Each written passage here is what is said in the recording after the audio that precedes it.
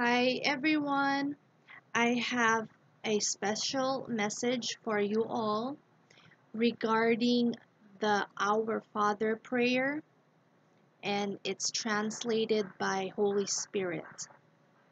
But before we start off, let us please pray first. Father God, thank you for this message that you reveal to us.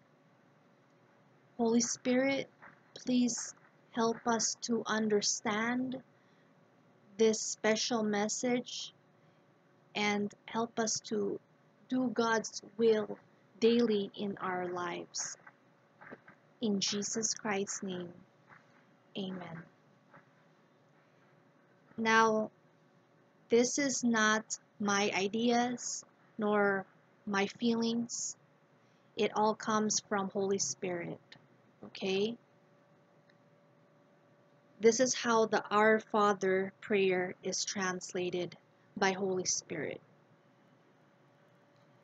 Our Father, who is in heaven, holy is your name. Let your kingdom come. Let your will be done. Let earth and heaven be the same in doing your will.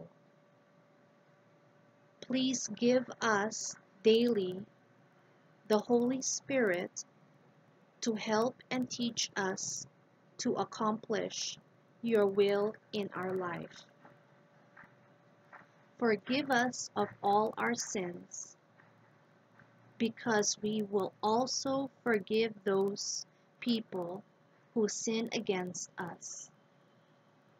Help us to overcome all temptations that come into our lives. Deliver us from all our evil desires in our hearts, mind, and body. For Father God, I agree you have the kingdom, the power, the glory, now and forever. Now that was translated by Holy Spirit, and that is the end of this message.